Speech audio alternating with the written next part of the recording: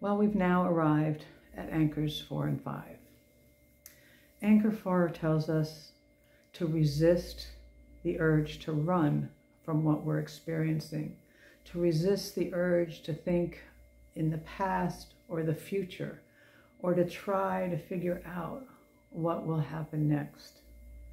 We're to stay in the present, to experience this discomfort, this dis-ease, until it changes. Now, take some deep breaths again.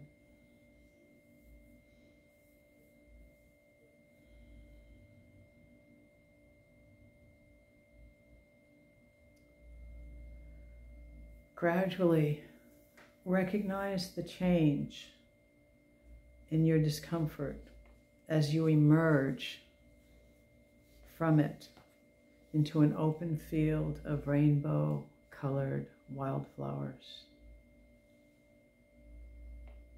How is your body responding now? Have you moved through that discomfort? Did you breathe a sigh of relief?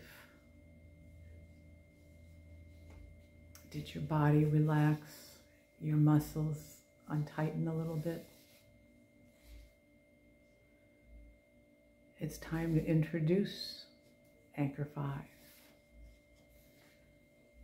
After we have experiences that cause us dis-ease of any kind, and we've allowed ourselves to move through it, we're left with the energy of the experience that we need to discharge from our bodies for our physical and emotional well-being. In other words, like the disciples, we need to shake it off.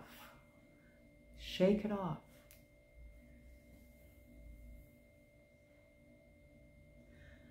Menachem gives us some suggestions of good ways to shake it off.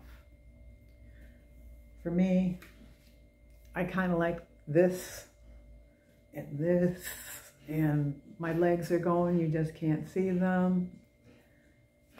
But he makes some suggestions that maybe don't look as goofy, like exercise, sports, dancing, singing, yard work, housework.